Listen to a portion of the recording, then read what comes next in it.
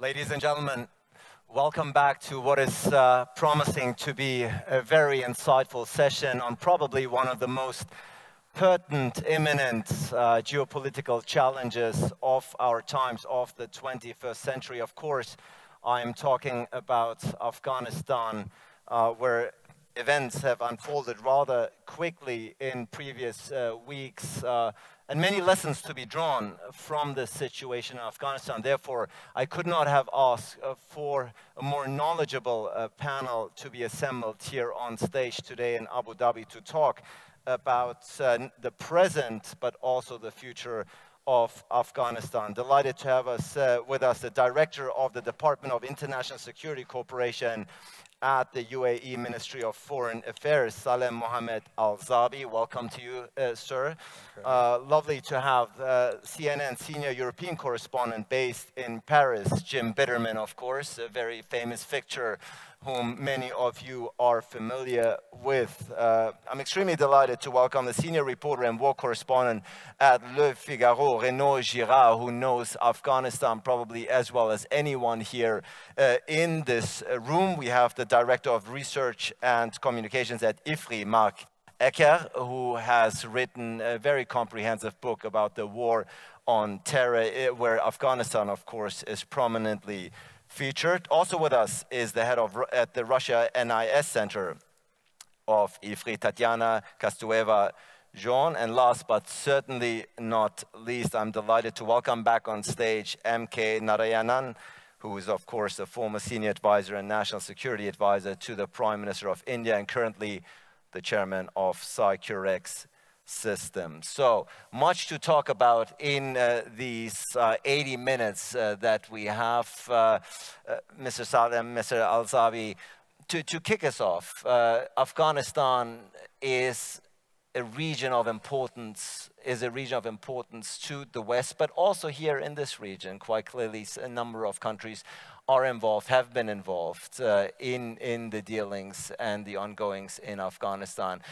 Could you perhaps for a couple of minutes, and then of course we dive into more detail in a couple of minutes, tell us where you see things in Afghanistan at the current moment? Thank you, Ali. I think you're right.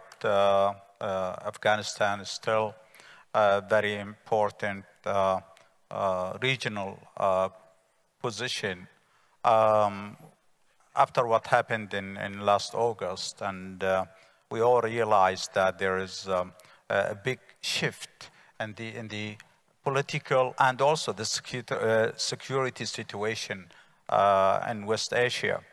UAE have many relationships, either commercials, and I'm speaking from an official point of view, commercial and also security. We have also security concerns. But also, we need to think that Afghanistan has already been in decades of instability, terrorism, poverty. So I think now most of us and also the international community, we need to assist Afghanistan to come back and find ways for their people because they deserve a better life. Thank you so much for your initial remarks. From the view from the UAE, so to speak, we will of course come back to you in just a moment to go into more detail and ask what role perhaps the UAE can and ought to play in the region. But let me go to Jim Bittermann here first. Jim, you are an American based in Paris for many decades. For the lack of Americans on this panel, I won't ask you to put on the Washington hat here, but of course America's role is extremely important here. Give us a sense in the first couple of minutes. Just to contradict a little bit, one of my fellow Americans, Stu Eisenstadt, who was just on the previous panel, and basically was saying that Afghanistan did not signal the end of isolationism in the United States. I think it is a kind of a neo-isolationism that we're seeing right now with the United States, that after the withdrawal from Afghanistan, basically is a signal, I think, that the U.S. is not going to fight any further regional conflicts that don't make a big difference to their strategic ambitions, whatever the strategic policy is for the United States, strategic interests. Those are the things that are going to take the priority, and it'll be things like China and other things.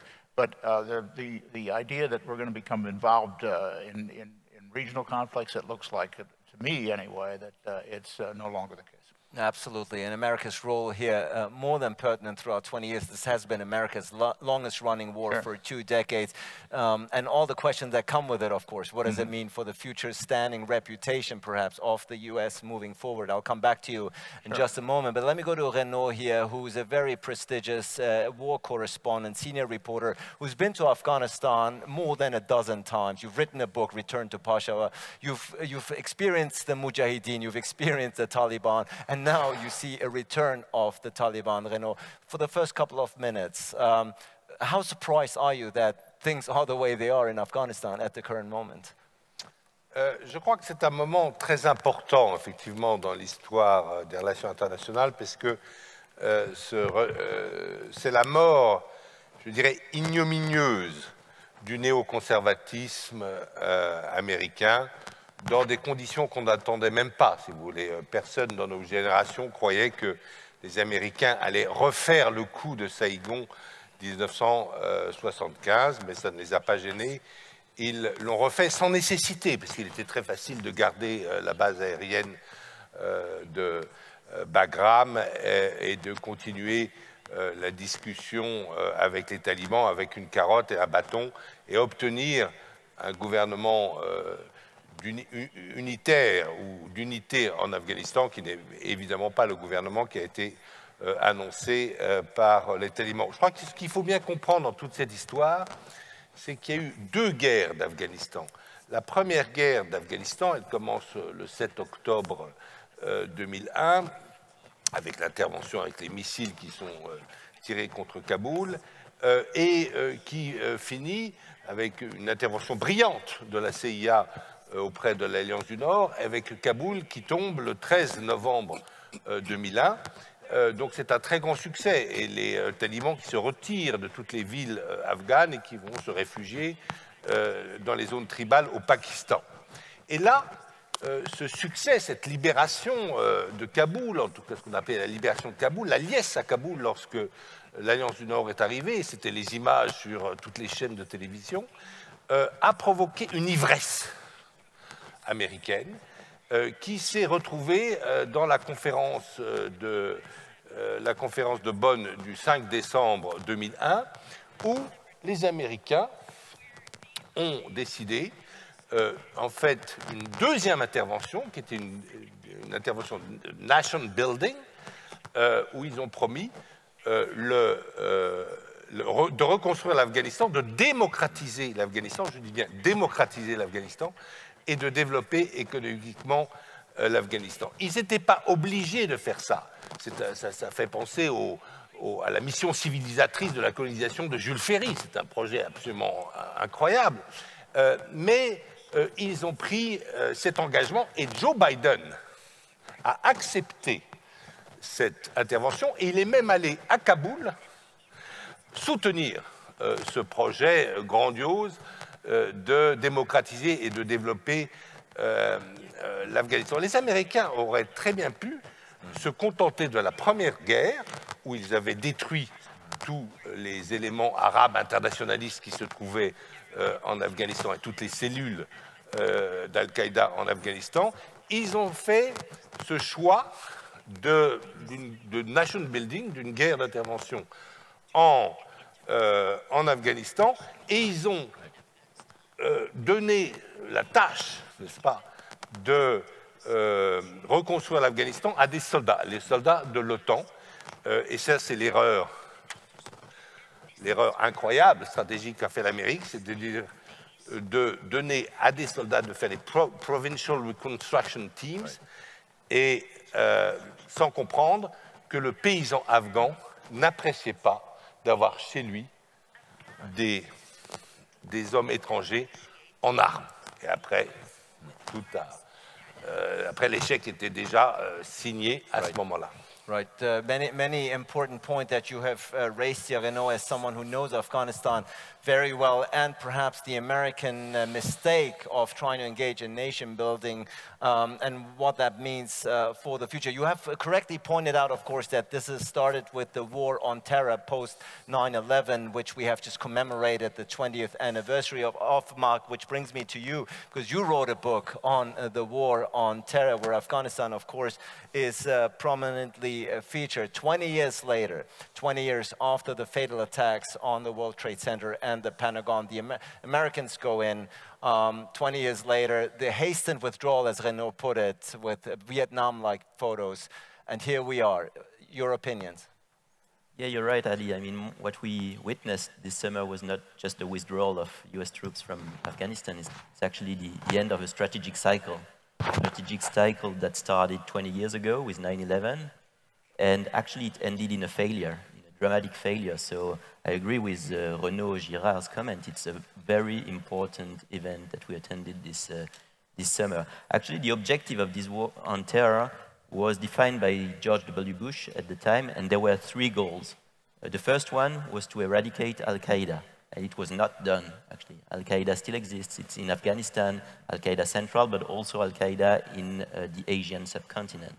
The second objective was to get rid of all terrorist groups of global reach. That's a pretty blurred expression, and the fact is that 20 years ago, ISIS did not exist, but now we not only have Al-Qaeda, but we also have ISIS, which obviously is a terrorist group of global reach. And then the third objective was to neutralize or to eradicate the actors, whether groups or states, that hosted international terrorist groups. And obviously here we're speaking about the Taliban. And not only were the Taliban not defeated, but they're now in power in Kabul. So obviously that's a major failure for the US, but also for the US allies who were very much involved in Afghanistan, and France was part of the game. Yeah, so the war on terror that the US and the West in form of NATO has conducted for the previous 2 decades, now with the swift return of the Taliban and Al-Qaeda, most probably you can argue whether it was a success or not. I think that we will go into more detail. But Tatiana, let me come to you here, because before we talk about the United States here, and rightly so, of course, because this has been America's longest running war, but before the Americans, the Russians were there. And I'm sure they have a thing or two to say about the current situation. They can draw from personal experiences. Absolument. Si je devais résumer aujourd'hui l'attitude russe à l'égard de l'Afghanistan et à l'égard des talibans, je dirais qu'il y a une certaine dualité. Monsieur Vitaly Naoum qui en avait mentionné que les talibans fait partie de la liste des organisations terroristes interdites en Russie, ce qui donne lieu à des formulations par les agences officielles d'information russes, dans le genre, le ministre des Affaires étrangères, Sergueï Lavrov, a exprimé son soutien aux talibans, entre parenthèses, organisation terroriste interdite dans la Fédération de Russie, pour son soutien dans la lutte contre l'État islamique. Et cette dualité, on la retrouve en fait dans l'attitude à l'égard des talibans, parce que d'une part, il y a un bagage extrêmement lourd, le souvenir de la guerre des 10 ans en Afghanistan, qui a beaucoup marqué autant les élites que les sociétés russes.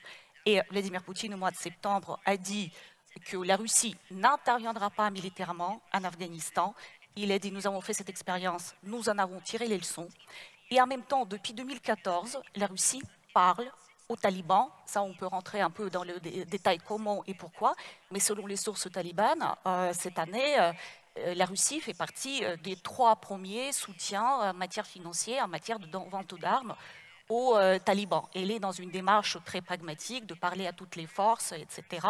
Puis je pense qu'aussi, il y a un point important à comprendre, c'est que pour les Russes, aujourd'hui, l'ennemi principal, c'est l'État islamique. Donc, elle voit les talibans un peu comme alliés dans cette lutte entre les deux mots. Elle choisit le moindre. Et cette dualité-là, on la retrouve aussi à l'égard du retrait des Américains de l'Afghanistan. D'une part, c'est considéré comme une sorte d'opportunité géopolitique. Et ça, quand on voit les premières réactions dans les médias russes, dans les shows télévisés, etc., c'est une sorte de... satisfaction. Les Américains n'ont pas fait mieux que nous et ça nous laisse de la place et de la marge de manœuvre aujourd'hui pour faire mieux. Ça va attirer les autres pays vers nous en tant que fournisseurs de sécurité plus crédibles. Et en même temps, vous avez les forces de sécurité et de renseignement qui sont extrêmement inquiets avec les risques sécuritaires que ça puisse générer.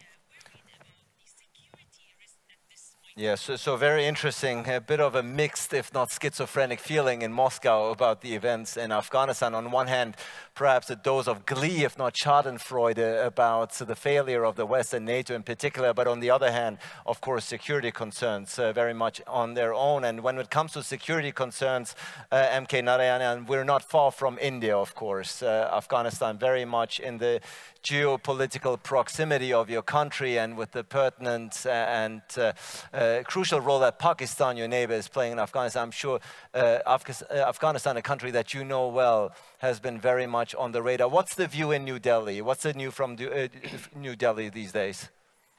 Apart from the view of New Delhi, I think there's a view of all Indians. First and foremost, we're looking around on the panel here.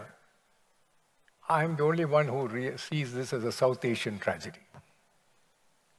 Most of the others are I'm sorry to use the word, are outsiders. The Russians came in at one stage, and of course went back without doing. The Americans came, hoped to create democracy and kind of thing, and they've gone back. And who are left to pick up the pieces? The nations of South Asia. Afghanistan is part and parcel of South Asia. What happens in South Asia is therefore a matter of great concern for each and every South Asian country. And that's the largest country in South Asia. And more so, a civilizational, with civilizational links with Afghanistan, which goes back many thousands of years. For us, the Afghanistan tragedy is felt in every single home in India, apart from the governments involved. Because for most of us, particularly my generation, the Pathan was the most friendly soul in the Indian neighborhood. He was a very generous individual who looked at that. So the tragedies that have fallen on Afghanistan over the years has been a matter of great deep concern for most Indians. So the first and foremost thing is the lesson that I think we need to, which is the lesson which I heard a number of other speakers speak when we talk of the Middle East and other places. Please take into view the opinions of the nations of the region, and please don't impose solutions on them. And if you do impose a solution, don't do what happened by the Americans recently. They just left. You must have an organized retreat. You can't leave a country in shambles. So we have a nation tragedy of certain. We have a greater South Asian tragedy. And I think that is the issue that we need to, because we have to now link up and find out what do we do next. And since you've given me only a couple of minutes to begin with, I just want to add one more point. The last 2 days, you've heard about the problems in the rest of the world, or many parts of the world at least. I think nothing symbolizes this more than the shambolic nature of what Afghanistan is today. There is clearly what I would call a crisis of confidence on how to manage problems and difficulties. Whether the Taliban, now that it has taken power in Afghanistan, will be able to govern Afghanistan or not is still a matter of. I, for one, do not believe that the Taliban is capable of governing Afghanistan, because Afghanistan is not one country. Afghanistan is a construct of several Pashtun tribes. They've never had a central authority.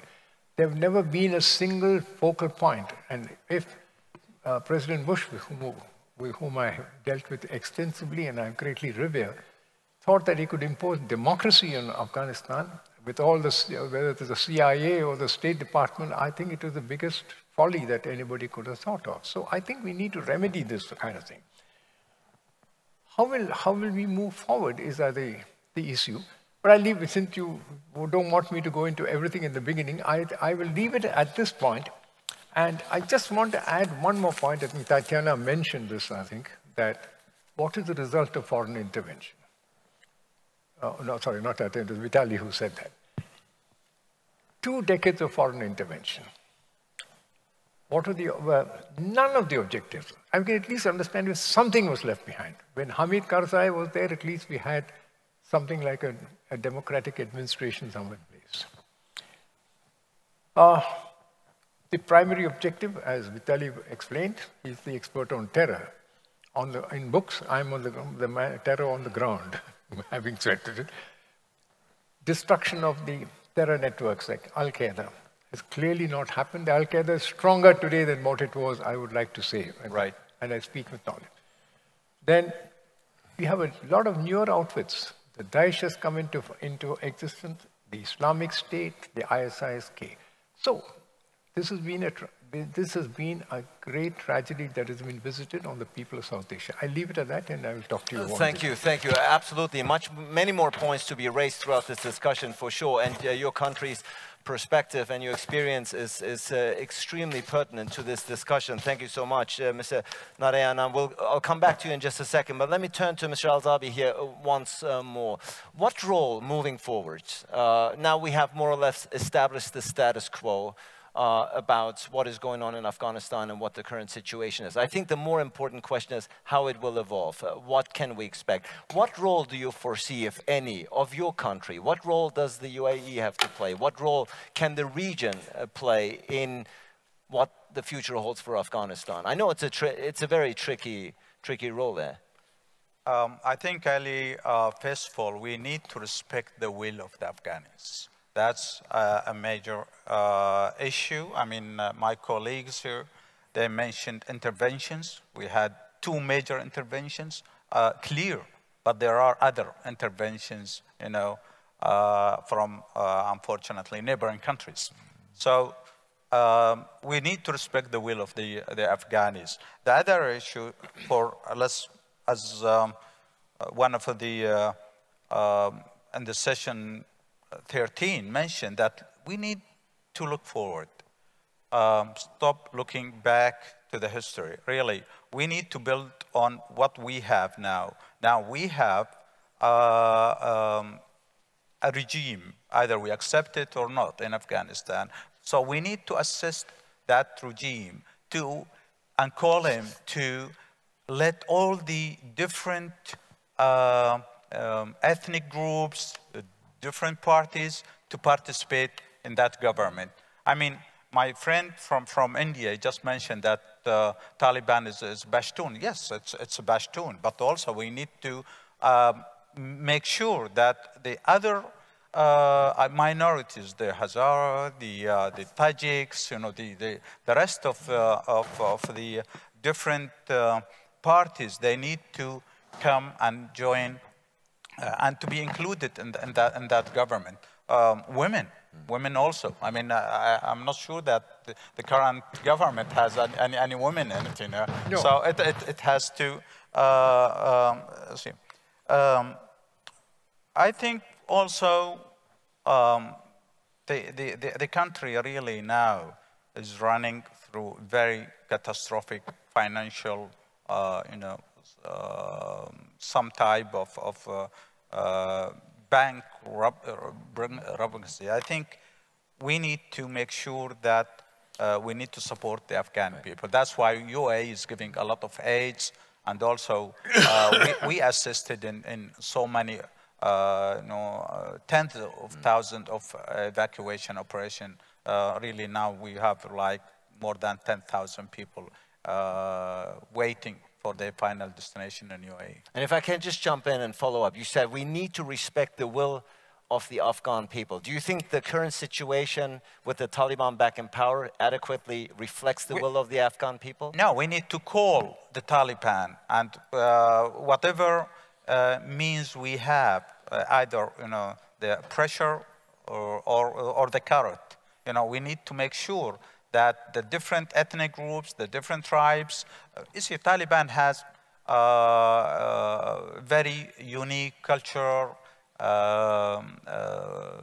situation. You cannot impose also, a different culture on them. So I mean, we tried, or some countries or the international community tried other types of regime. Unfortunately, it didn't succeed. I mean, either you're talking about the 70s or after this millennium. So really, I think we need to make sure that they choose their own way, but also we need to tell them that there are some international concerns, and also they need to respect the international law, and also they have to make sure that they cannot work alone without. But your premise, of course, implies that the Taliban would agree to a free and fair election. Well, there are so many approaches to convince. I can't say convince, but also they are, for example, now saying that this is a transitional government. Right. You know, so let's see during this period. And as you know, all of us are really are monitoring and observing. Well, interesting point, very much so, Mr. Al-Zaabi, very much appreciated. Let's see if the Taliban itself sees itself as a transitional power. That remains to be seen. But Jim, coming back again to the U.S. role here, and the role, the wound licking, if you will, still continues in Washington. As a matter of fact, perhaps unprecedented, you have two generals in front of Congress disputing the accounts of Joe Biden, saying, no, we advise him to keep at least 2,500 troops on the ground. He disagreed with us, or he went forward without taking into account. That's unprecedented. Yeah, it plays into something I'd just like to say to what MK said. He said you needed to organize a retreat. I don't think any American in the military or not, wanted to see what we saw. That was not the outcome that they were looking for.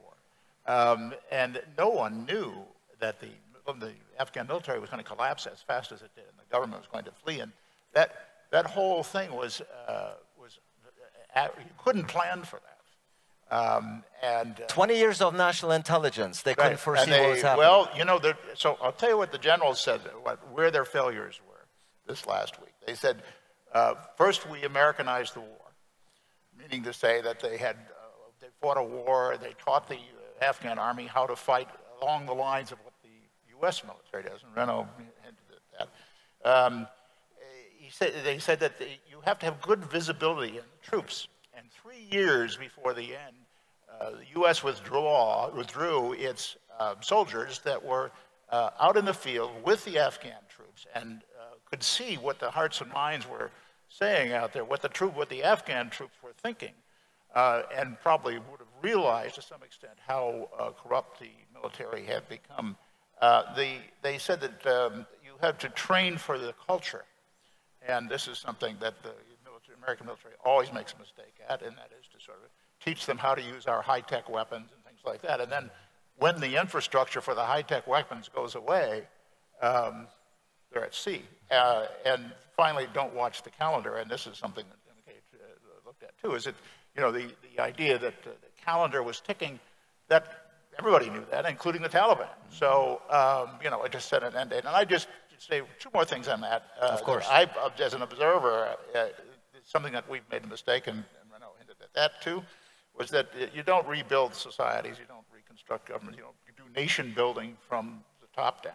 You do it from the bottom up. And I mean, unless the people of Afghanistan really want to create a democratic government, or whatever government they want to create, and they now have that opportunity,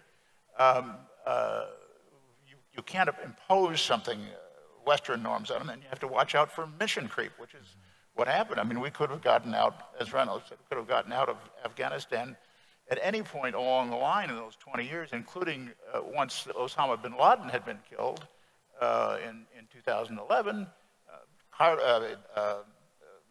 Barack Obama said in 2014 that we had finished our military mission, and he almost declared an end to the war at that point in 2014. So, I mean, there were a number of stages along the line where the troops could have been withdrawn, and probably in a much better fashion than what we saw. Is that one of the main lessons that to both the US, the West, NATO, whatever you want to call it, that nation building does not work? Is that one of the main lessons here? It really, it's hard to think of places, times when it has. And I mean, you know, a lot of people would say, well, there's the Marshall Plan after World War II, Germany and France and the other victims of World War II were rebuilt. But it was a question of rebuilding a nation that already existed. as opposed to what we saw in Afghanistan, which was essentially trying to build some kind of a nation that didn't exist before. Renaud, you have covered Afghanistan, as I said, extensively. You were there during the first run of the Taliban, if you will, from 1996 to 2000. Aslan, could I just intervene a point on which, I mean, just point, so that I won't lose the thread of what he said. Just quickly, please, yes. No, you said that imposition. I think the imposition of the president of Afghanistan, you know, the Americans decided to introduce, as a friend, Hamid Karzai was there, all right, first choice. The choice of changing Hamid Karzai for Mr. Ashraf Ghani. No, Ashraf Ghani certainly is an outstanding individual, but certainly the change was done because Hamid Karzai was not seen as an American puppet. And that was, I think these are fundamental failures which you need to, when you said when you to rebuild, okay, you went in open, blind, probably did not know. But after that, we should realize that. I just think that we mentioned that because when you said of rebuilding, you have to rebuild in many ways, particularly of a nation that did not exist. That's exactly what I said. No, that's exactly what I said. That you were trying to rebuild a nation that didn't exist. And after World War II, there were nations that already existed that we were I think correcting the destruction. You were spot on, Jim. I think you're spot on that. I think you need to make that. I wanted to raise that point here because if you're trying it the next time, please take note of this fact. Right, and I will come to you, of course, in just a moment. But Renaud, let me get back to the initial point of the Taliban. Everybody is wondering what is on their mind. Some people have even talked about Taliban 2.0. This is a new Taliban. They have perhaps themselves learned some of the lessons throughout their first reign. They're trying to innovate themselves, reinvent themselves to the outside world, even using social media these days. What do you make of it? Do you think the Taliban 2.0 is a PR stunt? Do you think they have changed? What can we expect from them?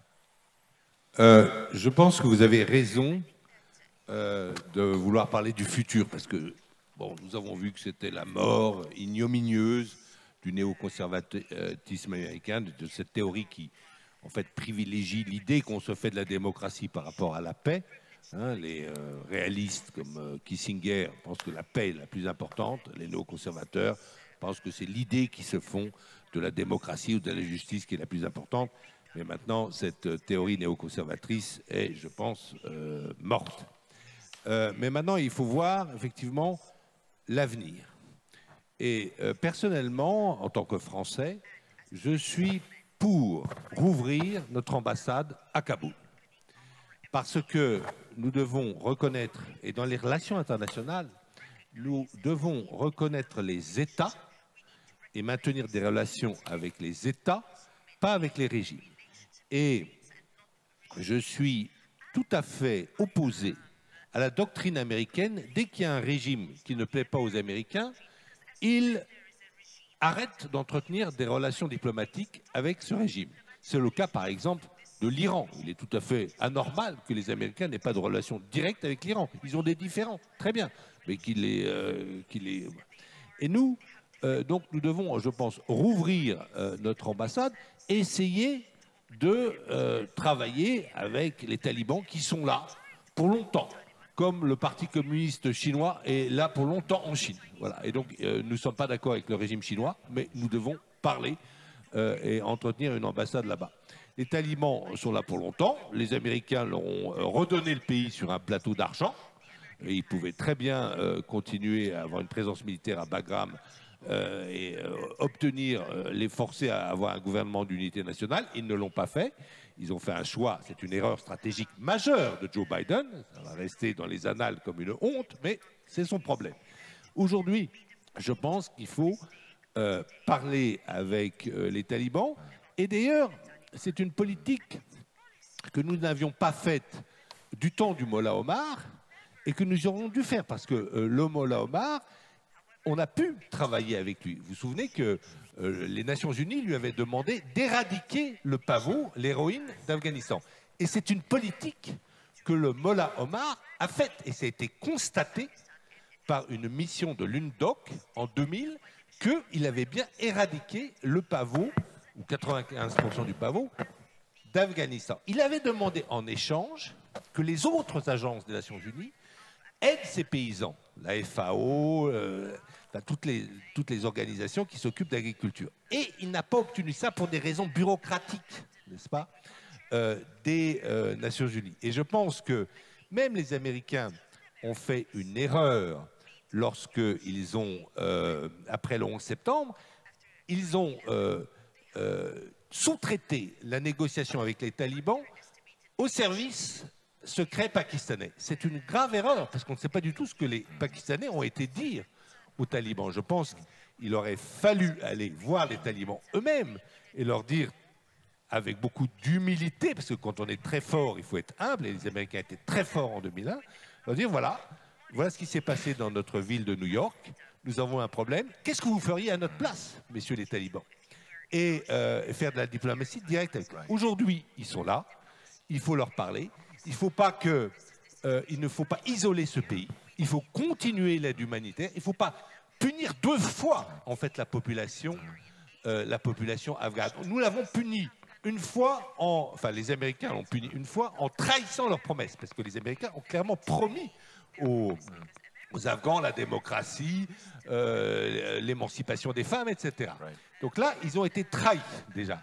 Il ne faut pas les punir une deuxième fois en isolant ce pays, en arrêtant l'aide humanitaire à ce pays, en arrêtant le commerce avec ce pays.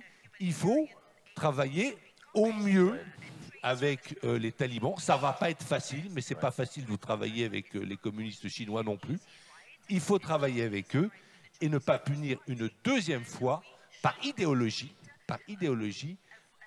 les talibans. Et en fait, la grave erreur qu'ont fait les Américains dans cette guerre, c'est d'avoir imprégné les relations internationales d'idéologie. Et ça, c'était la mort des relations internationales telles que Kissinger les voulait. Et c'est Kissinger qui avait raison, et ce n'est pas Cheney et Rumsfeld et W. Bush. Let me just follow up, because you made a very unambiguous, passionate plea for the West to recognize the realities on the ground, to deal with the Taliban, said France should reopen its embassy there. Do you foresee, because there are differences, of course, in opinion, as always, within the European Union. All countries have their own motivations, some have their different approaches. Do you think we should have a common European approach as to how to deal with the Taliban moving forward? Because it's not going to do any good if 27 EU member states are having different sorts of relationships with Afghanistan and the Taliban. Are you pleading for a unified EU response and approach, and how realistic is that? Je pense que c'est toujours utile d'avoir une réponse unie de l'Union européenne, et nous l'avons sur les domaines économiques, nous l'avons sur le domaine des normes, nous l'avons sur le domaine de l'aide internationale, et l'Union européenne a fourni beaucoup d'aide à l'Afghanistan. Mais je pense que la politique étrangère commune de l'Union européenne est un rêve.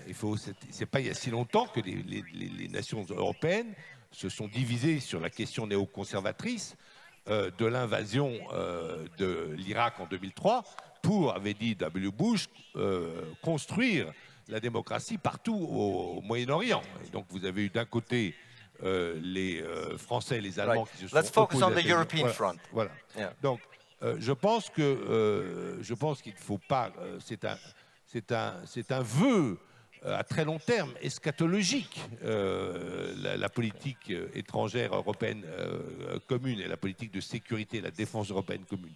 Mais non, je pense qu'il faut faire des alliances ad hoc avec les pays qui veulent effectivement faire quelque chose en Afghanistan et qui en ont les moyens, parce que pas tous les pays européens ont les moyens d'avoir une présence en Afghanistan.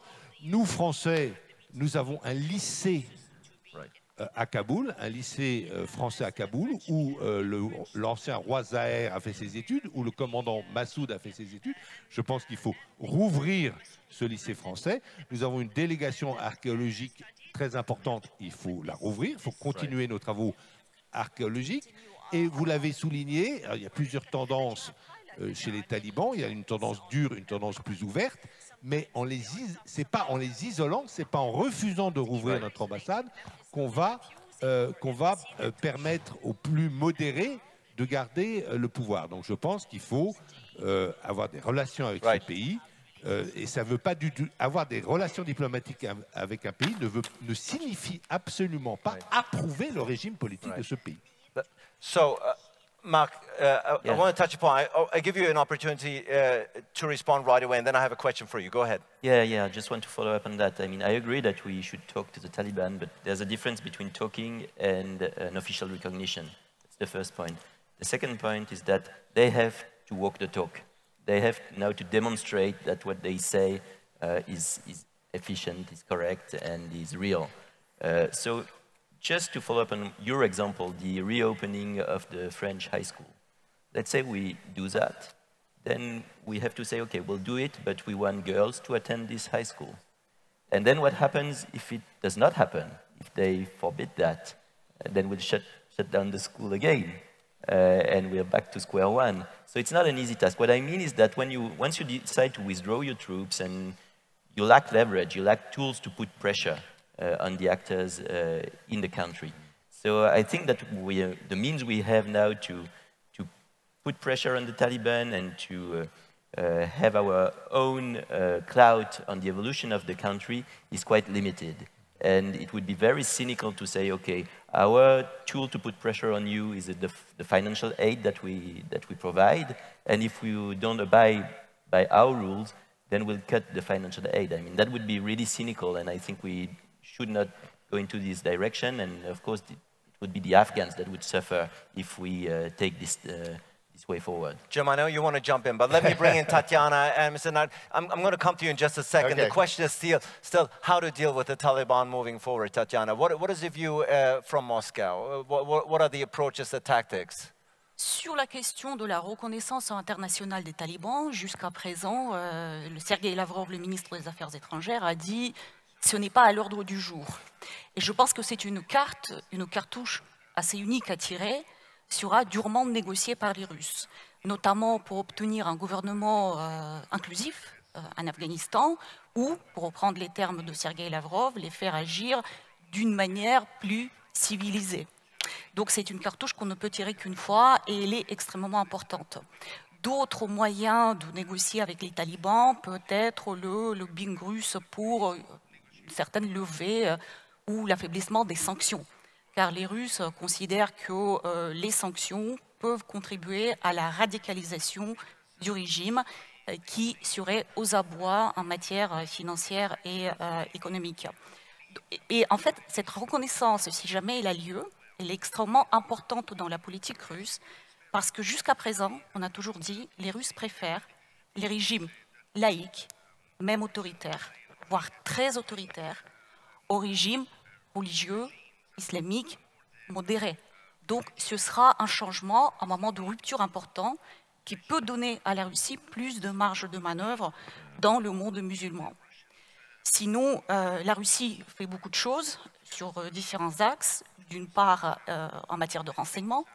Elle partage le renseignement avec les pays de l'Asie centrale, notamment sur les différents groupes d'origine ethnique qui sont en Afghanistan, les différents mouvements terroristes. Mais il partage aussi le renseignement avec les talibans en réalité. Et les Russes l'ont reconnu en 2017 officiellement, notamment sur les groupes de ISIS-K, l'État islamique kazaran, les groupes qui se trouvent en Afghanistan, car c'est de là qu'ils considèrent qu'il y a la menace principale pour la Russie et pour les pays de l'Asie centrale, dont certains sont liés à la Russie, à travers l'organisation du traité de sécurité collective. Donc c'est une sorte de OTAN moins, ce n'est pas tout à fait l'article 5 de l'Alliance Atlantique, mais la Russie peut se retrouver entraînée et ça est arrivé par le passé dans la guerre de Balkans par exemple, et elle peut se laisser entraîner, donc c'est un point qui est extrêmement important. Elle travaille aussi beaucoup diplomatiquement, donc ça j'ai mentionné la reconnaissance et une éventuelle levée ou l'affaiblissement des sanctions. Et elle travaille aussi l'axe militaire. La Russie a 2 bases militaires, au Kyrgyzstan et au Tadjikistan. Elle travaille au renforcement du contrôle aux frontières. Elle a extrêmement peur des migrants, des réfugiés qui peuvent affluer dans ces pays-là.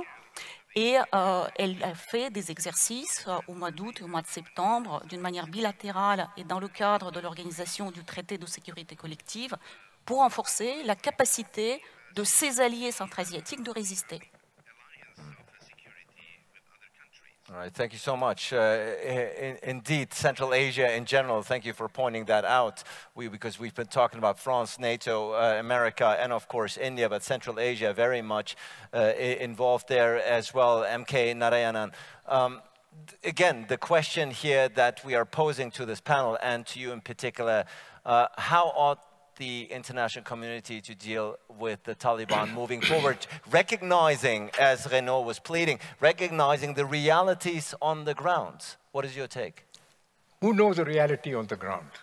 I think that's the first question that we need to address. You have the Taliban, and as somebody said, is there a Taliban 2.0? How can you talk about Taliban 2.0 when the interim government, within quotes, interim government, has a whole lot of internationally identified terrorists in their ranks? And as Vitaly said a few minutes ago, they have shown no indication that they have shifted outcome. And now it's interim. The government is interim. We don't quite know who's in power. And I think looking at it, the European Union will look into this problem, or somebody else will look into the problem. I think it's very premature. We need to be clear what's going to happen before we take the next step. Otherwise, we will do exactly like what happened with the Bonn Accord and other issues way back at the beginning of 2000. So the first and foremost idea is to get a clearer picture. And I don't think there is any clear picture. And the Taliban itself is not united. And you have Pakistan, which is the creator of the Taliban. The ISI created the Taliban. It's common knowledge. It's not a great intelligence scoop to talk about it. So unless you can put some check on it. And today there is the Taliban is divided between the Quetta Shura and the Miran Shah Shura. So, the whole, what I would call, the situation in Afghanistan, you have the Taliban who use its guns and weaponry to sort of get rid of the US or the NATO and US troops, and they've taken control. We don't know what is to be done. I think it's premature for us to talk in terms of whether the Russians or the Europeans or the so-and-so will kind of. I think you need a far better understanding of what we need to do, and I don't think we need to rush into the situation as if it's a problem that's going to be sorted out within the next 48 hours or the next 4 weeks, etc. We need a much clearer understanding of what. And I don't think anyone, no, are you willing to isolate Pakistan from the situation? I don't think it's possible to do that just now. Because as long as Pakistan exists and the ISI will play a role in dealing with the Taliban. And therefore, at the moment, the United States has said that we will not deal with Pakistan for various reasons of the past, the present, etc. I don't know how they'll deal with the Taliban if you keep the Pakistan out of the reckoning. I mean, I would love it to that happen, but I don't know how practical it can be in terms of. So you need between a theoretical approach or a theoretical construct of how we should do and what we need to do on the ground, we need to. I don't think that tomorrow morning we are going to open schools or open embassies and children are going to schools and colleges, etc. There's nowhere on it is not on the horizon, it's nowhere on the scene. And I would say that there is certainly a major role for South Asia and I would say West Asia to play a role this time. Please let allow, because I think there are far more. One step taken by the UAE, giving Ashraf Ghani a home to go there, because had he been there, by now he would have been history. So I think this is an understanding. It's a remarkable step that was taken with great deal. We didn't require great intelligence analysis, which is what the prerogative of many other countries. They took a decision on it. Because we need to have in position people who understand the situation. And I think there is a major role this time that South Asia and West Asia will have to play in any construct. And I hear about the European Union, etc., etc. I don't think they have a role. But I have a bigger point. I would think that this is an opportunity for a global concert. We had a concert of Europe, as you remember, many years ago. So when the initial steps are taken by West and South Asia, then we'll need to move towards a global concert, and let's see what they can do, because let's not rush in. This problem is going to remain.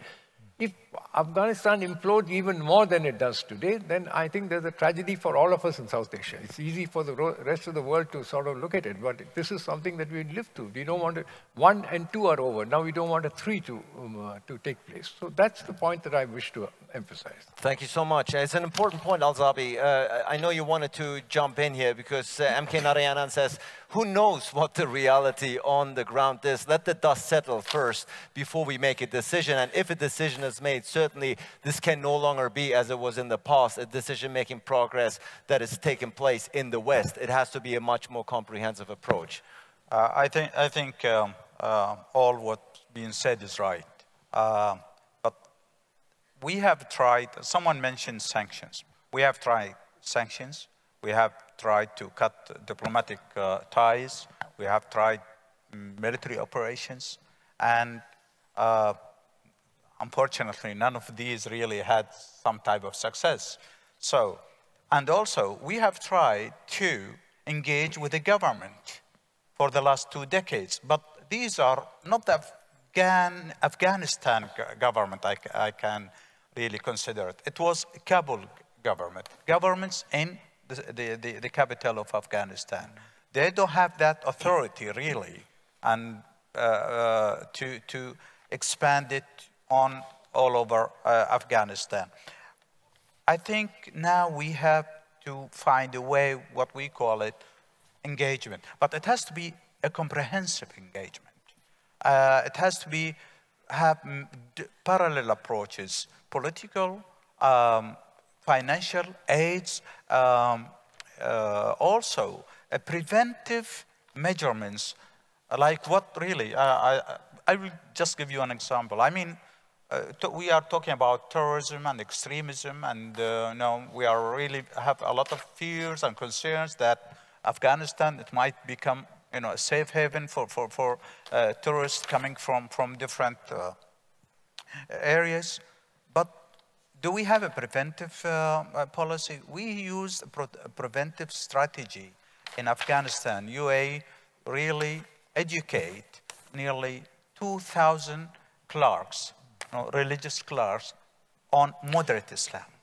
And that program extended for nearly 10 years, which really, it was in the support, of course, with the Kabul governments at that time.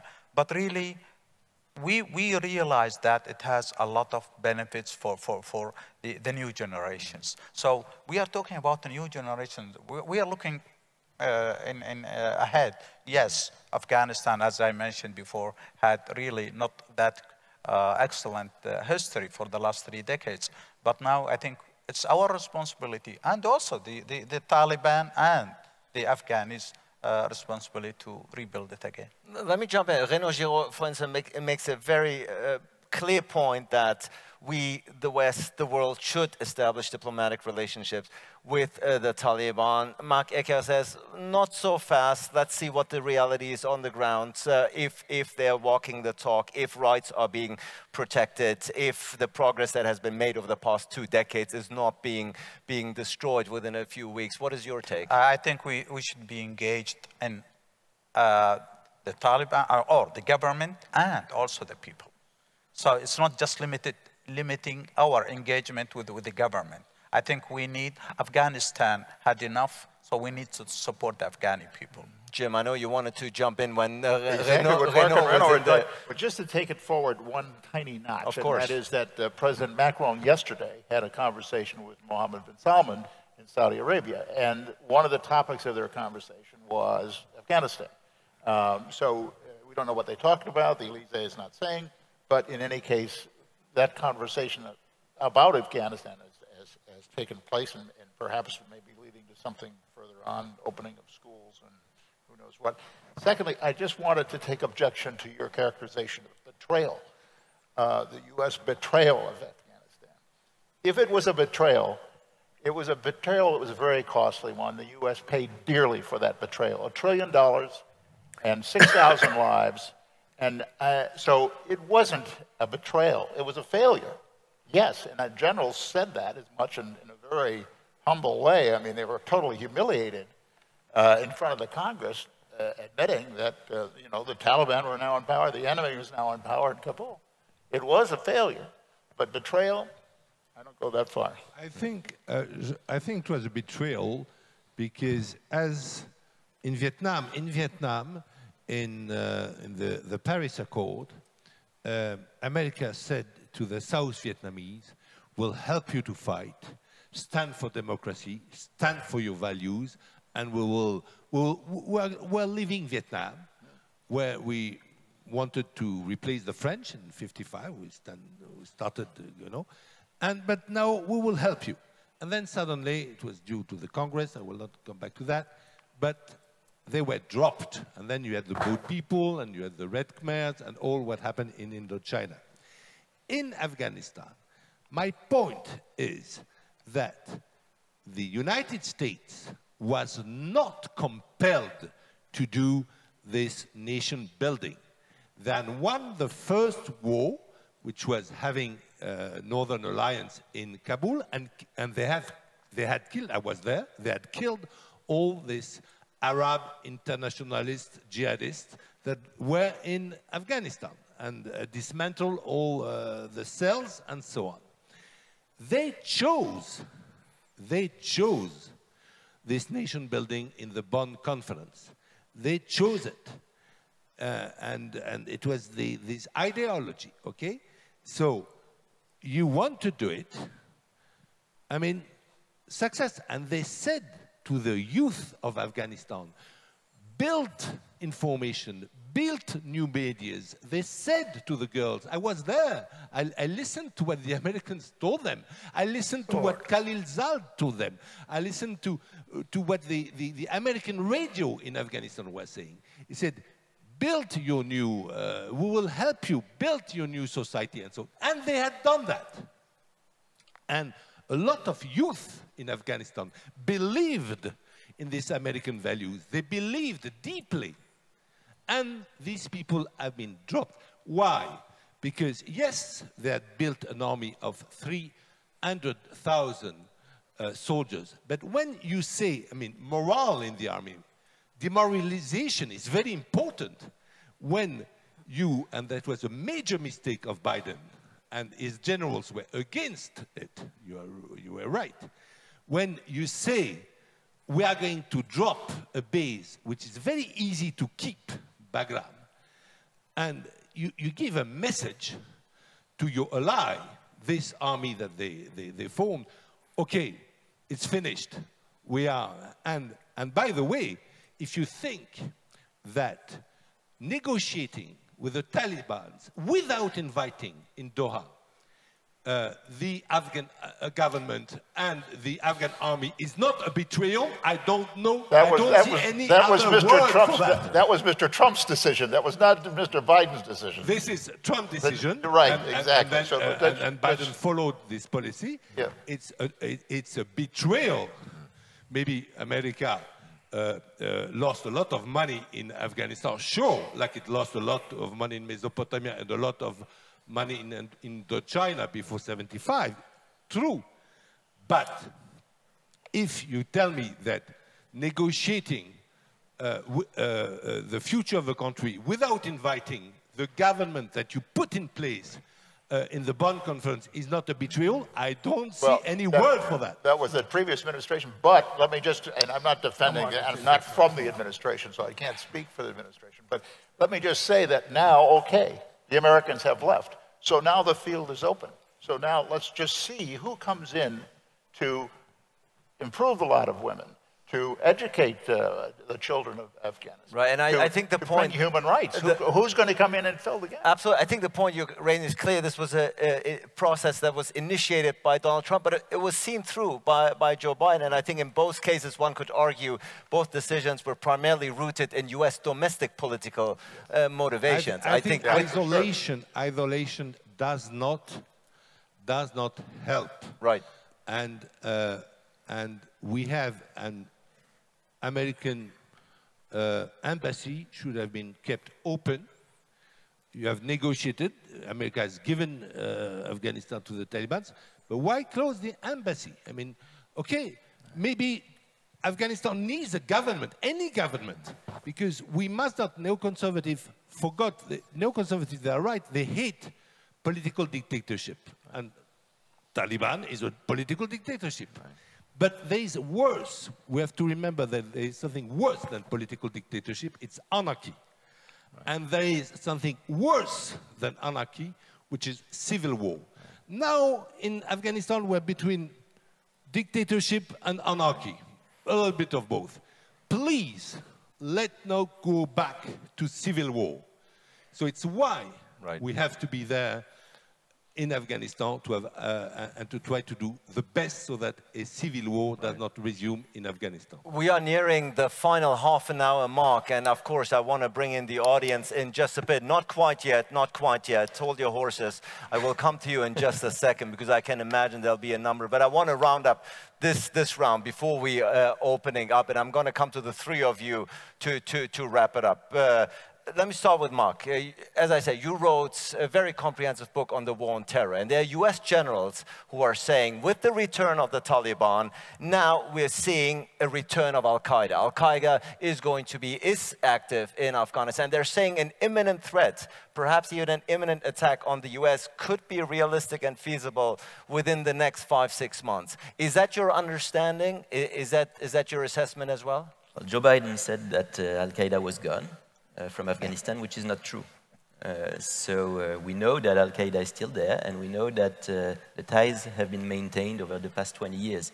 And actually, there are proofs of that. I mean, for instance, there was a 2019 strike on a Taliban hideout in Musa Qala, and actually the emir of Al-Qaeda in the Asian subcontinent was killed in this operation. So today, again, the Taliban have to walk the talk on this topic as well. We cannot just believe what they say. They signed the Doha Agreement, and in the Doha Agreement, they said that they would break ties, but we have no control over that. So, I mean, we need some evidence at some point. And here, obviously, I mean, Al-Qaeda is different from ISIS because the Taliban and ISIS are at war. And on the question of ISIS, our question is not basically if the Taliban are willing to combat, to confront this group, but if they are able to eradicate it. I mean, ISIS has approximately between 1,500 fighters and 2,200. That's quite a lot. And if they manage to control some part of Afghanistan, then perhaps they can also export their violence to the West or to South Asia. Right. Tatiana, there's no doubt that the hasty withdrawal on the part of the United States is a damage to the reputation of, if not credibility, of the US, of the West, of NATO. I think there can be no doubt about that. Again, we talked about the aspect of schadenfreude, perhaps, that is coming from Moscow and Beijing. Looking at this, how lasting do you think this reputational damage truly is to the United States?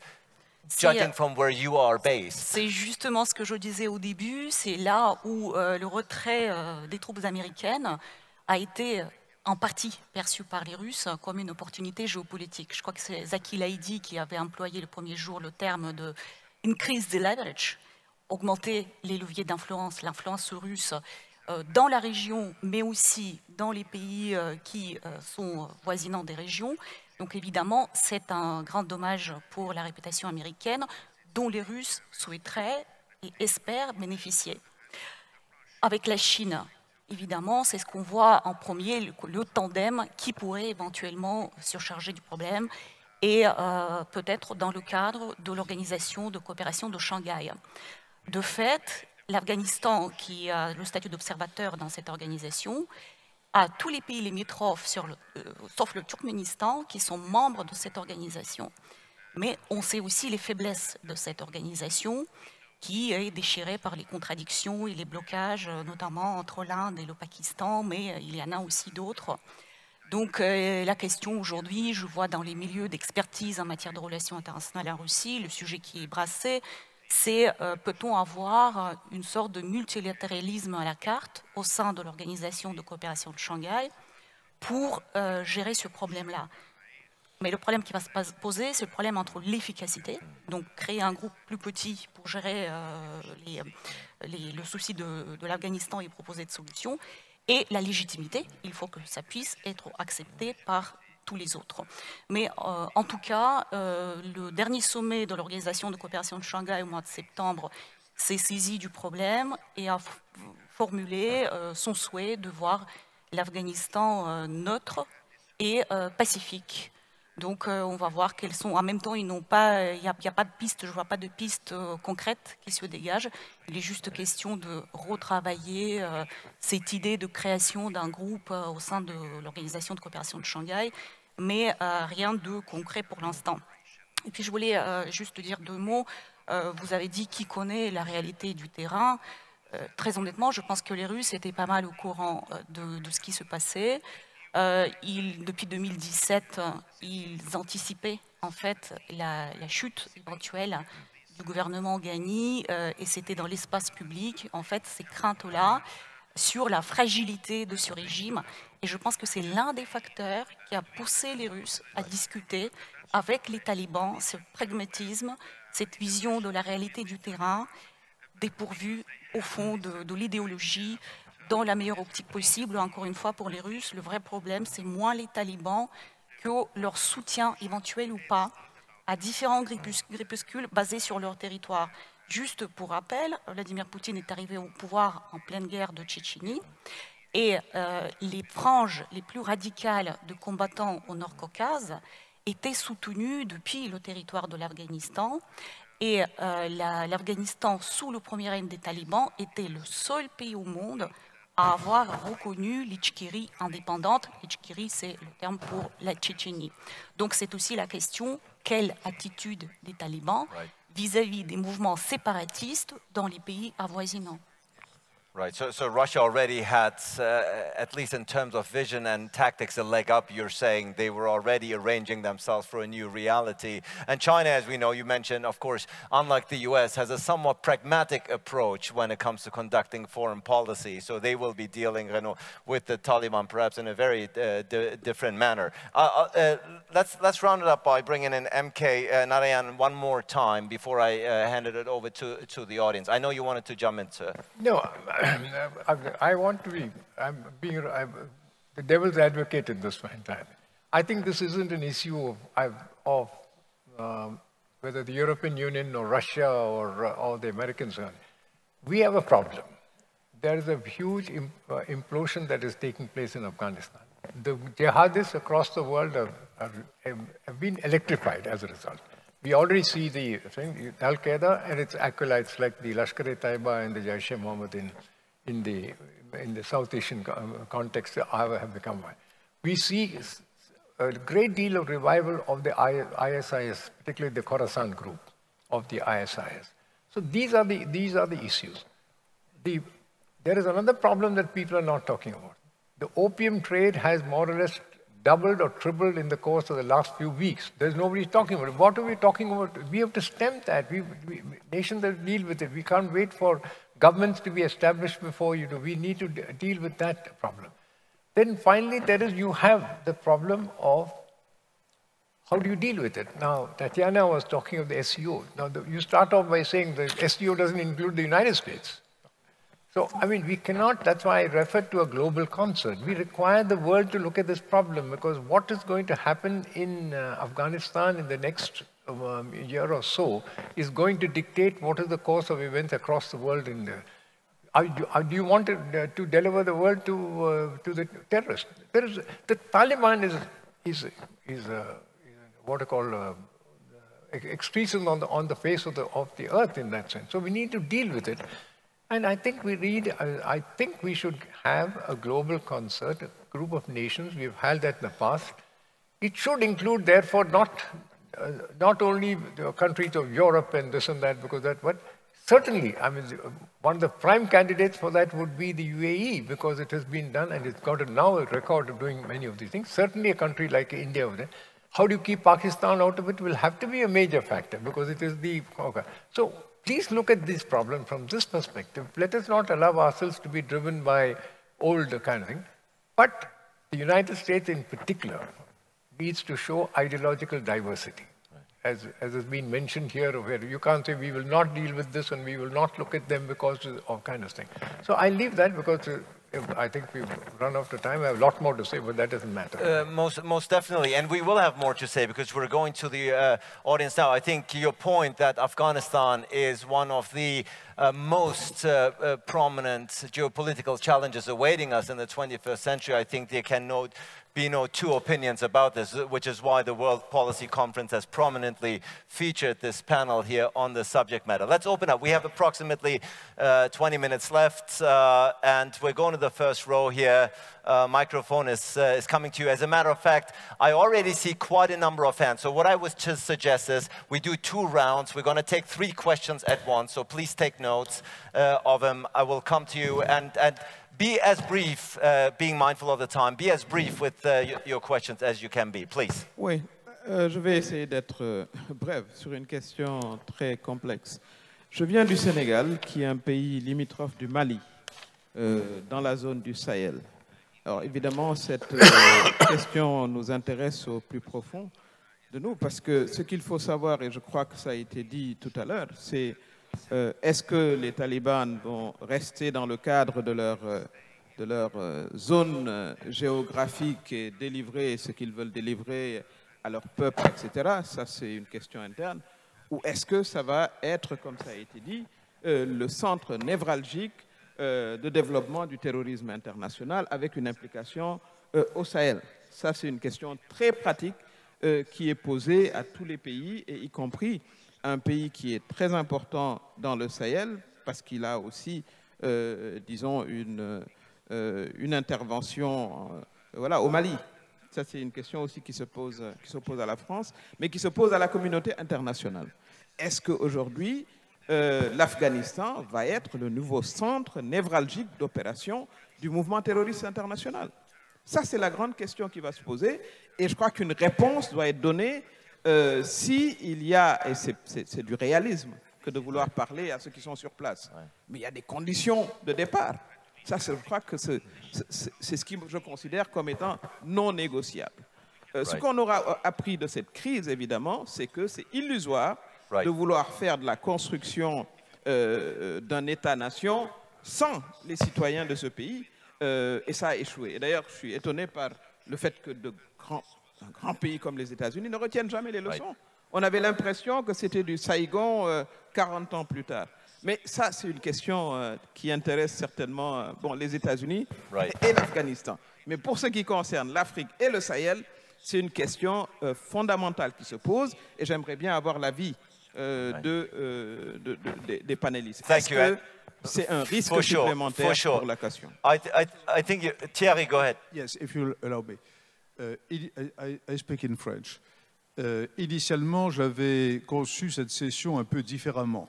Mon idée initiale, c'était de traiter de l'Afghanistan et du Sahel en même temps, pour voir quelles leçons on pouvait tirer de l'Afghanistan pour le Sahel. Bon, plusieurs amis m'ont convaincu que le sujet de l'Afghanistan devait occuper la session entière. Mais effectivement, si dans les minutes qui restent, on pouvait tirer quelques enseignements opérationnels pour la conduite à tenir vis-à-vis du Sahel dans les semaines et mois qui viennent, ça pourrait être intéressant. Right, thank you so much. I think the question will be raised in just a moment in the answers about perhaps the comparisons between the Sahel and the Afghanistan. I will come to you in just a moment, but we're going to collect a few questions. Go ahead, please. Thank you, Aslan. Have comments, then and a question. Okay, comments let's be brief. For the American, yeah. The American, they create mess when they step in, they create mess when they step out. This has happened in Iraq, this has happened now in Afghanistan. You never succeed to make a democracy. You are successful in destruction, not construction. Now, my question, in dealing with Taliban, okay, now we have all these, when the Americans stepped out, with all their intelligence, they did not calculate who will be the winner, who will be the loser Definitely, they are the first loser and the biggest loser. They wanted to create problem for China, for Russia. It happens that China is winning. Iran is the big winner. Now, in dealing with Taliban, with all, there is no consensus between all those actors in Afghanistan. Right. China, Russia, France, all over, even us, Qataris. Okay, how you are going to approach Taliban with all this conflict of interest? Okay, which model Taliban is going to be? With ISIS, with Al-Qaeda there. We are not only Asia, we are now the target of Al-Qaeda, recruiting the Arab youth. There is a call for recruiting Arab youth. We are the first whom they are going to be threatened from Al-Qaeda. Thank you so much. Can you pass on the microphone to the ambassador in the first row to round up the first line of questions? And I'm coming to you for the second round. Please go ahead. So far, we have the situation in Sahel versus Afghanistan. We have a question which I think we have addressed about how the international community should deal with the Taliban, but free to elaborate further. And the last one for the opening round. Please go ahead. Thank you, Ali. My question addressed to Mr. Girard. You made it very clear that waiting for an EU unified political decision is a wishful thinking, basically. Where does that leave us? Would it more focus on the bilateral relation with Europe? And my other part of the question is the influence of Europe in Afghanistan and in the region post-Merkel. Would that put more pressure on the Élysée Palace, or that will be an opportunity for the French government? Thank you so much. Let's dive right in, Marc, without wasting much time, because we want to go to a second round of questioning. The comparison Sahel-Afghanistan, the comparison, the mutual overlapping, perhaps. Go ahead. Ali, I will answer in French, Madame la Ministre. Je ne suis pas sûr que l'Afghanistan redevienne le centre névralgique du terrorisme international. On ne le sait pas, en fait, aujourd'hui. C'est toute la question qu'on se posait sur les relations entre les talibans, Al-Qaïda, et sur leur capacité à éradiquer ou pas Daesh. Je crains que, en fait, le centre de gravité du djihadisme ne se soit déjà déplacé vers le sud, et en particulier vers l'Afrique, avec 3 fronts qui existent. Un front historique dans la Corne de l'Afrique, avec les Chebabs en Somalie, un front autour du bassin du lac Tchad, avec l'ex-Boko Haram et Daesh qui est présent, et puis le front qui occupe beaucoup la France et ses alliés européens et locaux, évidemment, qui est la bande sahélo-saharienne. Et là, je crois qu'il faut dire que la situation a à la fois des points communs et des différences nettes avec ce qui se passe en Afghanistan.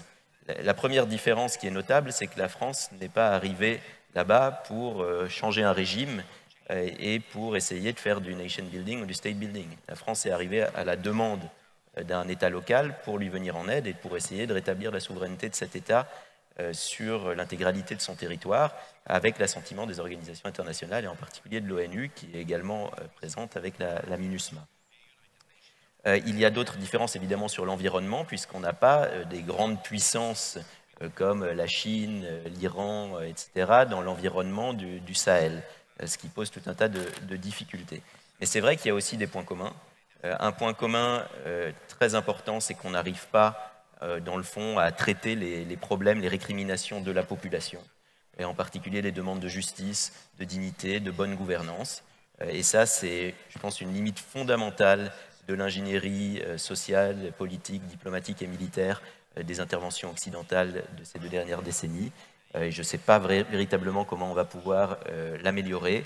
Mais pour répondre à la question de Thierry, je pense que s'il y a une leçon à retenir, c'est qu'il ne faut pas partir, en tout cas pas partir comme ça.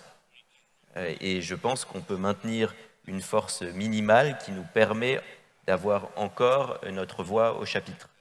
Et en particulier de faire du contre-terrorisme, ce qui n'est clairement pas la panacée, ce qui ne permet pas de résoudre les problèmes de gouvernance, des problèmes fondamentaux qui nourrissent le terrorisme, mais ce qui permet au moins d'essayer d'endiguer la menace. On n'est plus capable de l'éradiquer, ça c'est assez clair, c'est une leçon des 20 dernières années, mais il faut au moins qu'on soit encore capable de l'endiguer pour éviter qu'il y ait un autre front qui s'ouvre en Afrique de l'Ouest. Thank you so much. If you want to add a sentence to the Sahel-Afghanistan comparison. Just to add one thing, and that is that the French should be very cautious about what they're doing in the Sahel, because you say there's no superpower. The Russian Wagner Group has been reportedly moving in. This is not officially government group, but it's a private group that's sanctioned by the government who may be moving in there to cause problems for the French military. And the second thing is that I think the view from Paris is that the withdrawal, yes, it would be managed and there would be a replacement of European troops, but where are those European troops coming from? And where is the unanimity within Europe about bringing in those troops to support to fill the void being left by the French troops? MK Narayanan, go ahead. No, at the risk of disagreeing with Vitaly, Sahel is certainly one of the target areas of the ISIS. The battle between the ISIS and the Taliban will take time to resolve in one way or the other. But I think people in the Sahel, governments in the Sahel, need to be careful as to what is taking place before we get another group of Al-Shabaab and Boko Harams coming up in the place. I just want to mention this because I come from with an intelligence background. I have a fair amount of intelligence still coming my way. I think it's important to keep a careful watch on the Sahel by the governments there and by other international agencies capable of doing so. I just thought I would intervene on that. Thank you, very much appreciated. Mr. Al-Zaabi, go ahead. Yes, I think we need to be aware also of another factor when we talk about Sahel nowadays. It is polarization. You know, we don't want superpower fightings on the area. They have the same cause, but unfortunately they might have interest. Thank you. And to round up the first line of question, Renaud, we talked about the EU common approach. The ambassador was saying perhaps with the incoming new German government, there might be a new impetus. What are your thoughts? The microphone, I think. The hand microphone seems. Je vais simplement d'abord répondre à Madame le ministre. Je pense que l'erreur ici des démocraties occidentales, c'est qu'il faut surtout éviter de retomber dans le piège colonial. Très clairement, la France et d'autres puissances, l'Angleterre avant elle, etc., ont décidé, la France par exemple, en 1960, qu'elle n'avait plus à administrer la partie de l'Afrique qu'elle contrôlait, que c'était les Africains qui allaient s'administrer eux-mêmes. Dans le sans-frontiérisme et dans le néoconservatisme, il faut voir que c'est la pulsion coloniale qui revient par la fenêtre, mais sans la volonté d'y mettre les moyens moraux, humains, matériels, de faire les choses jusqu'au bout. C'est exactement ce qui s'est passé en Mésopotamie, où les Américains ont été lassés, n'ont pas fait les choses jusqu'au bout. Je ne suis pas sûr que la démocratie irakienne marche parfaitement, aussi bien que nous l'avait annoncé W. Bush. Même chose pour l'Afghanistan et même chose pour cette malheureuse Libye où la France a commis sans doute la plus grave erreur de politique étrangère de toute la Ve République à avoir renversé le régime en place pour le remplacer par de l'anarchie et même par une forme de guerre civile. Donc en fait, le problème c'est que dans ces interventions-là, il ne faut pas se faire prendre dans le piège colonial, c'est-à-dire qu'au Mali, par exemple, beaucoup, et j'y suis allé, beaucoup de Maliens disent « Ah ben voilà, les Français sont revenus, c'est eux qui vont administrer le pays. Et si c'est mal administré, eh bien on fait des manifestations contre les Français. » Non, on ne peut pas, on peut aider des pays à leur demande sur un problème très spécifique, mais il ne faut surtout pas se laisser prendre par le piège colonial, car nous n'avons plus ni la volonté, ni même les moyens matériels et moraux de faire du nation building, de la colonisation à la Jules Ferry. Nous n'avons plus ces moyens. Et c'est le problème que nous avons eu au Mali, c'est que nous avons privilégié la solution militaire sans voir que le régime d'Ibeka, que les institutions politiques maliennes étaient complètement pourries. Que donc, on allait arriver à rien. Maintenant, je suis tout à fait d'accord, pour ne pas précipiter un retour, on y est, il faut faire très attention dans la manière où nous repartirons du Sahel. Alors, en ce qui concerne une politique, la question c'est, the question is, the question about a unified EU approach to Afghanistan, about recognizing the Taliban and you know, going ahead now that the new German government has been elected after Merkel, is there going to be some impetus? Do you foresee? You said it's wishful thinking for the EU to have a common approach, but I think the ambassador was asking if you see some changes ahead. No, I don't think that the new Mr. Scholz is very interested in the in Afghanistan. The German presence in Kunduz was not very successful. The German soldiers never really fought. They refused one time to fight, even to protect their own citizens. I mean, there was an incident. I'm not going. So Afghanistan didn't leave a very good memory in Germany. I don't think that you will have any interest of Germany in Afghanistan. I think you can have a unified cooperation policy of European Union, help, humanitarian help, I mean food help and so on to Afghanistan. I think you will have no more. Of course, France was concerned because France had, you know, whole ties with Afghanistan, so there was some kind of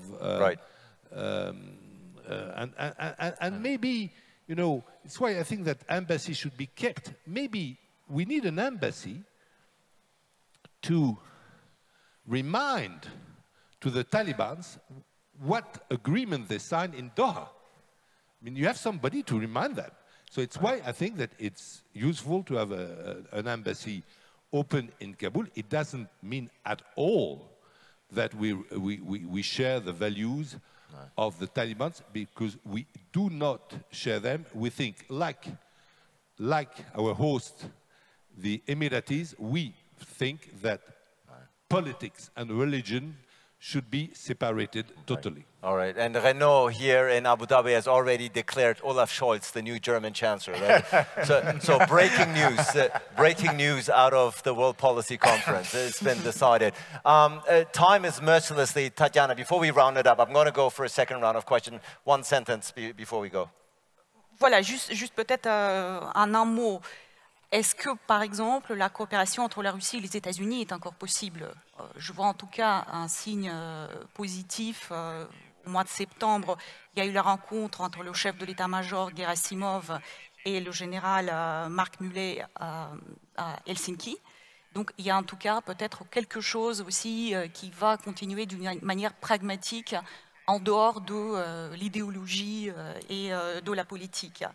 Sur le Sahel, juste un mot pour la Russie, le retour dans le Sahel, dans le Mali, évidemment, on suit tous l'activité avec les Wagner et les accords qui ont été passés. C'est aussi débattu, cette question, mais à très long terme dans la communauté d'expertise russe. Verra-t-on un jour les Wagner russes en Afghanistan, comme il est hors de question que les troupes régulières puissent y être présentes?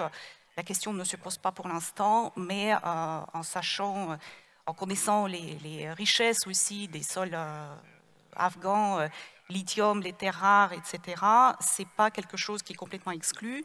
Et dernier point, je regrette juste qu'on n'a pas eu le temps de parler un petit peu plus de l'attitude des pays de l'Asie centrale à l'égard. C'est vraiment les pays limitrophes, les premiers concernés.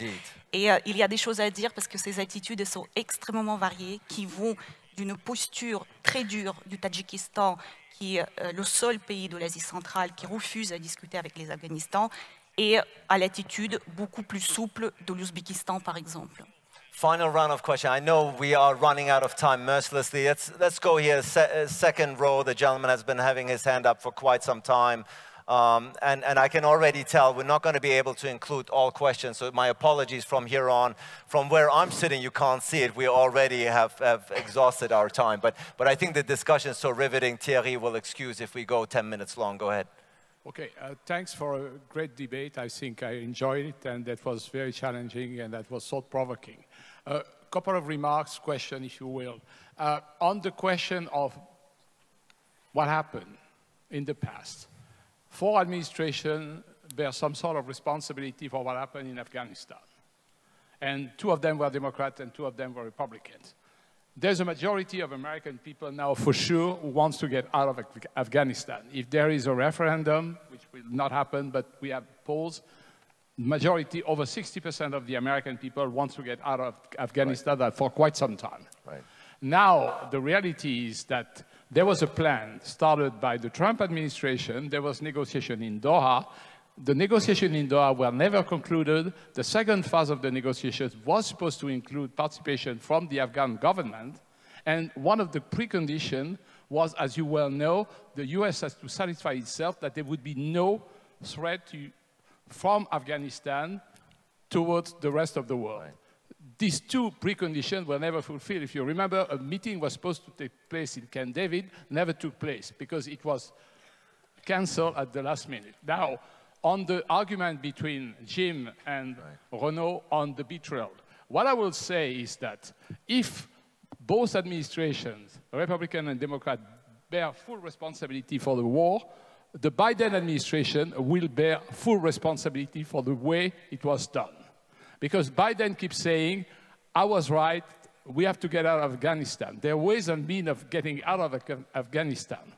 I'm not going to argue about the 2,500, the argument of the general in front of Congress. I'm not competent enough to have a view on that. The only thing I can say for sure is that when you have an administration that runs on a program that we're going to talk to our allies and take a decision as important as this one without any consultation whatsoever on the timing, on the logistic, and finally end up in a situation where a lot of people were able to leave Afghanistan, but they were able to leave Afghanistan largely because of private initiative, and not because of the support of the state administration. Right. Gentlemen, can we have the question? Well, we're running out of time. I'm sorry. Do you have a question?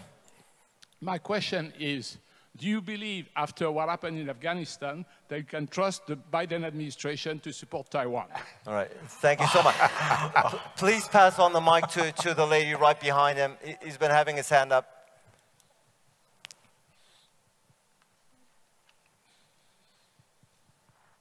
Please make it a short question. Yes, it's a short remark followed by a question. My remark is one on what Renaud and Jim said about the expression nation building. And I don't think there was serious nation building in Afghanistan. I've been to Afghanistan in 2003, and there was like huge plans about irrigation system. It never materialized. I think the development dimension was very minimal compared to the militarized approach. And I want to ask them, when you have a guerrilla, how can you fight them? I mean, when they're enmeshed in the population, you go to a village and you tell them whoever is Taliban raise his hand. The only way to fight them is to dry out the social incubator and through development, and it never happened. So what do you think about that? Right, thank you. Just a second, I'm going to come to you. Last question, because we've been running out of time. The lady in the back has been having her hand up for quite some time. Apologies, I already see. We could do another panel right after lunch on Afghanistan, I take it, but unfortunately we have to wrap it up. Your question, please, ma'am. Merci beaucoup, Christine de Souche. Je voulais revenir sur la question d'avoir associé les problématiques Afghanistan et Sahel et en dire que pour moi c'était très pertinent, et notamment la question qui avait été reposée tout à l'heure par Mme la ministre Touré, de savoir effectivement si le retour des talibans pouvait être considéré comme un élément important pour l'avenir de la problématique de la lutte contre le terrorisme au Sahel. Et je pense que s'il n'y a pas, comme l'a dit Marc aussi, de réponse à donner, parce qu'on ne sait pas quelle va être la politique exacte des talibans à l'égard du terrorisme, je pense qu'effectivement c'est une question fondamentale. Et à ce titre-là, je pense qu'il y aura pour les prochaines sessions des réflexions à mener. En revanche, sur le contexte, je pense que c'est totalement différent. Contrairement à ce qui a pu être dit tout à l'heure, la situation justement au Sahel, notamment en ce qui concerne la problématique de l'imposition de la démocratie, ne se pose absolument pas dans les mêmes conditions en Afghanistan et au Sahel. En particulier, je rappelle que le Mali, comme bien d'autres pays d'Afrique de l'Ouest, ont une tradition non seulement démocratique, mais également ont été parmi ceux qui ont fait, j'allais dire, revenir la réflexion sur la démocratie. Je m'arrête là, donc il y a effectivement, je pense, un contexte très différent qu'il sera là aussi utile de continuer à examiner. Merci. Thank you so much. The second question, I'm going to come to you, Marc. Some of those questions are made for you, it seems, but this is an opportunity for us to wrap up the session, so everybody is going to get their turn. Jim, let me start with the question on, again, we talked about the credibility, perhaps the tarnished credibility of the United States with the hastened. Is this an example? Is this also a message to China, perhaps, from now on? It's a major problem. I think that's a major problem for the U.S., and I think that's the major takeaway that the U.S. is going to, Washington is going to feel, is that credibility is going to be in question everywhere. And the question about Taiwan is interesting. Whether the Chinese will believe that all the presence out there of American military ships mean anything or not.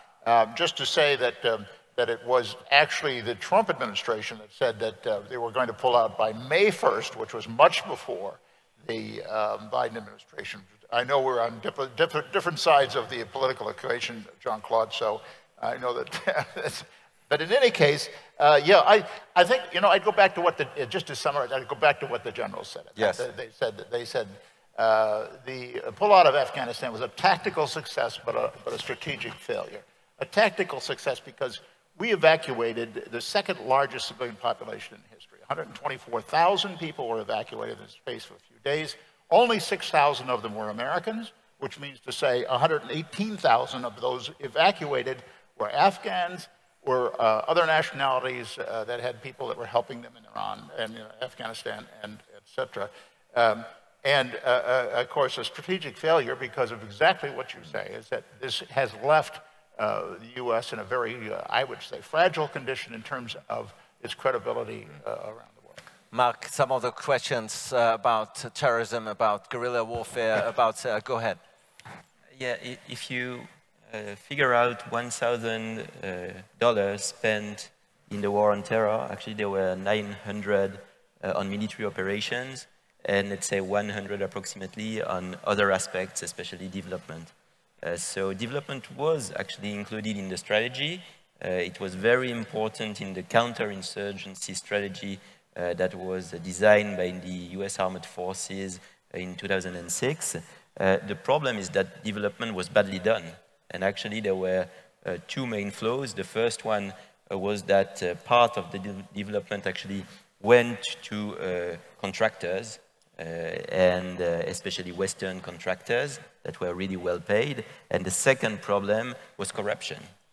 And I think that corruption is one of the breeding ground and breeding problem of the rise of terrorism.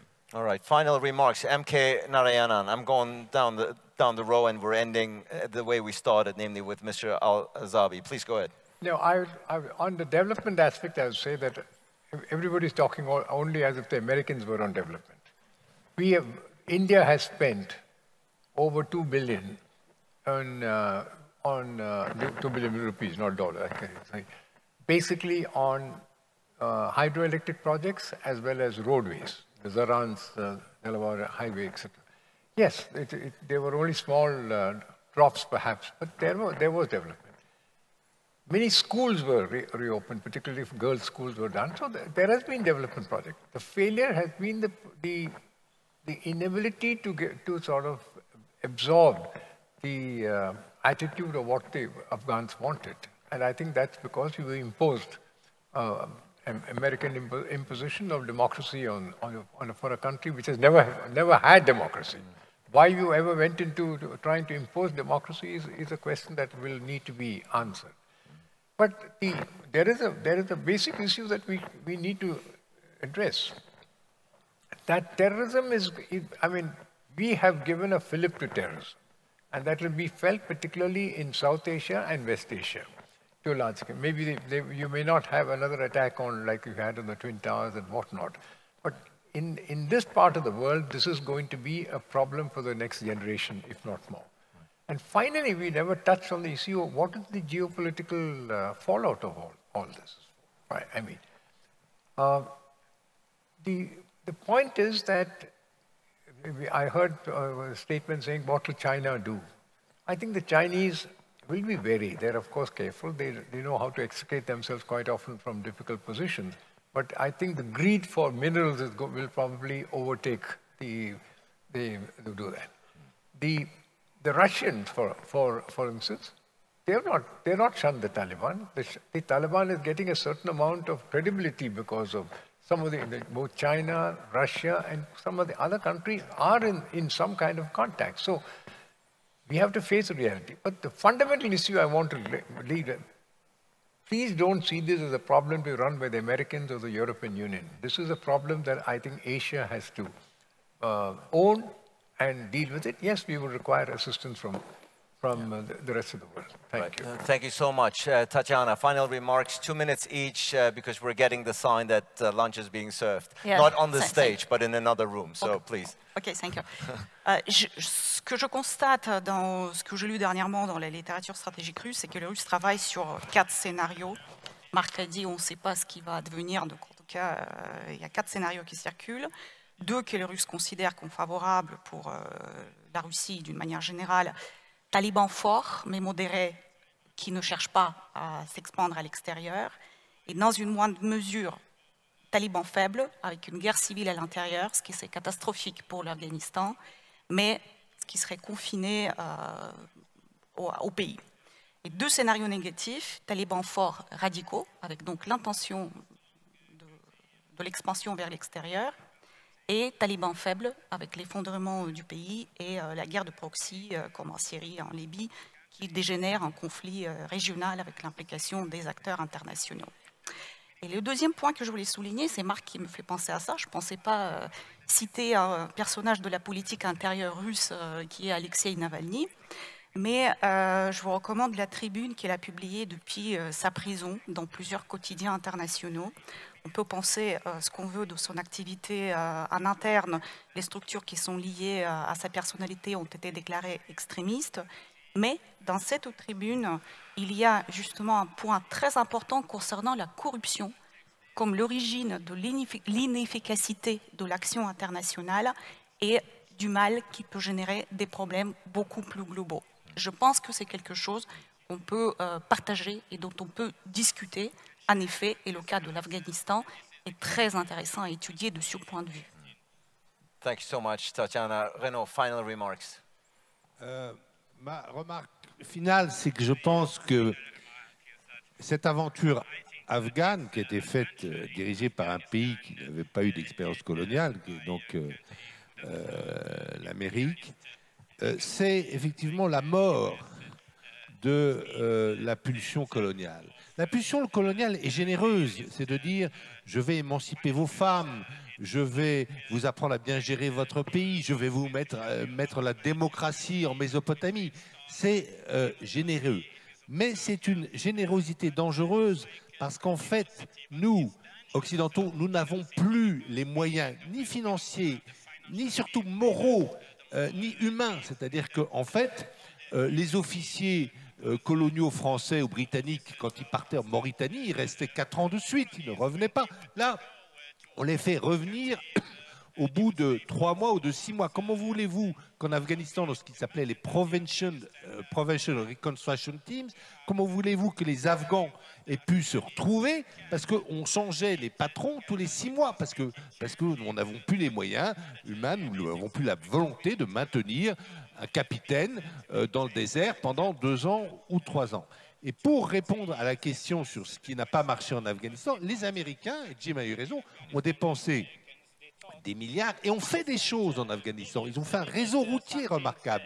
Ils ont mis le téléphone portable partout. C'était très utile pour les talibans d'ailleurs d'avoir le téléphone portable. Ils ont mis le téléphone portable partout. Donc ils ont fait des choses, des infrastructures. Mais je vais juste vous raconter une anecdote qui va vous faire comprendre pourquoi ça n'a pas marché.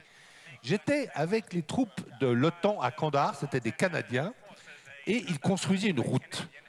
À la pause des ouvriers, avec mon interprète, je suis allé prendre le thé avec les ouvriers. Et j'ai demandé qui étaient des Afghans. Je leur ai demandé, qu'est-ce que vous pensez des Canadiens? Ils m'ont dit, ah c'est formidable, ces gens-là sont généreux. Ils nous construisent une route alors que ce n'est pas leur intérêt. Et puis, ils ont recruté du personnel local, c'est formidable, nous-mêmes. Et puis, ils nous payent beaucoup mieux que d'autres employeurs pourraient nous payer. Donc, les Canadiens, l'OTAN, formidable, bravo. Et je leur ai demandé, et qu'est-ce que vous pensez du Mollah Omar? Ah, mais c'est un saint homme, le Mollah Omar. C'est un homme, c'est un saint, quoi, c'est un saint. Ah oui? Et qu'est-ce que vous pensez des talibans? Ah ben les talibans, ils sont très utiles, parce que lorsque nous avons un différend judiciaire entre nous sur une question de terrain, évidemment, on ne va pas chez le juge envoyé par Kaboul, parce que le juge ou la police nous raquette, nous demande de l'argent. Et donc nous allons vers les gens qui sont pieux et intègres, donc nous allons chez les talibans pour avoir la justice. Donc en fait, dès le début, la chose était pourrie. Et c'est un petit peu le problème que nous avons au Mali, c'est-à-dire que le gouvernement Karzai, au début, était pourri, donc il n'a pas eu le soutien, un vrai soutien de la population, et c'est pour ça que son armée s'est effondrée comme cela, sinon elle ne se serait pas effondrée comme cela. Il n'y a pas eu vraiment de soutien de la population derrière le gouvernement Karzai ou le gouvernement d'Ashraf Ghani. Thank you so much, Renaud. To take it away, Mr. Al-Zaabi, now you're going to sum up everything we've said. No, of course not. Your final remarks for us to take away.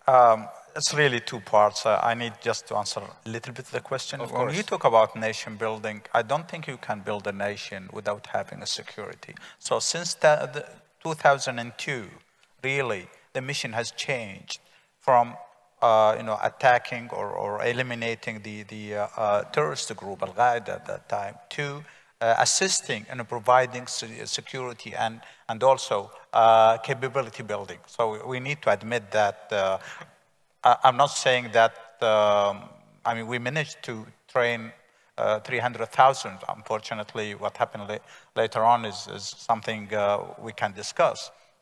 But I think nation building, it has to have a security foundation, and that was the military what they were doing. Really, now we are having like 46 days since the fall of Kabul. I think it's in history this is a very short period. So I think we need to observe for a while, but also we need to keep engaging. Keep engaging with the government and with the people. No doubt. Ladies and gentlemen, this wraps up this very crucial session on Afghanistan, but I think it's become abundantly clear, and I think I speak for all here in the audience who've been here throughout the previous 90 minutes. This has been a very intricate, multi-layered, very thoughtful discussion about one of the most complex, intricate issues of our time, and I think this panel in and of itself has shown how much work still lays ahead, how complex this issue is. We were perhaps in these 90 minutes only were able to touch upon the surface, but a very, very valuable surface that is. Thank you for your attention, your patience. Apologies to those whom, due to time constraints, I was not able to call upon, but I think we are all deserving, after this very heavy discussion, a round of applause for our lovely panelists. Thank you so much. Yeah. Thank you.